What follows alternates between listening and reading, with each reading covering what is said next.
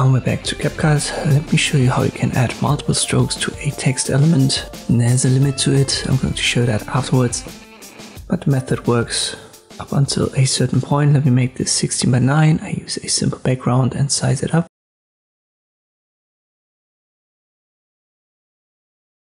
Then I add the default text element.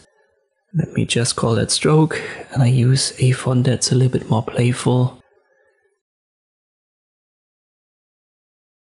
Maybe this one, Artist.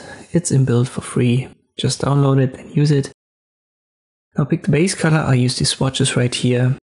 Maybe a lighter blue, violet, something like this. Then go to stroke, check the box.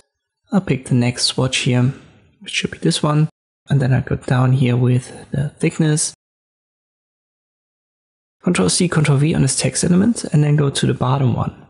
That's important. We are on the one that's lower. I go to stroke yet again, pick the next swatch, increase the thickness.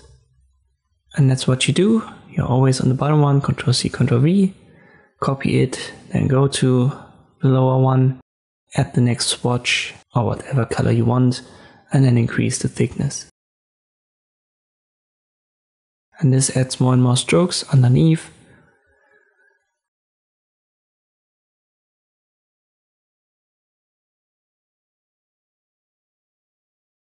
The limit is this value for the thickness. It should be 100. Let me show you this here. So if I would make this 100, this would be the limit for our element. But up until then, I could add like 8, maybe even 10 strokes. And this is the process that you can use to add these multiple strokes to a text in CapCut. I hope this video was helpful. Thank you for watching, and I'll see you next time.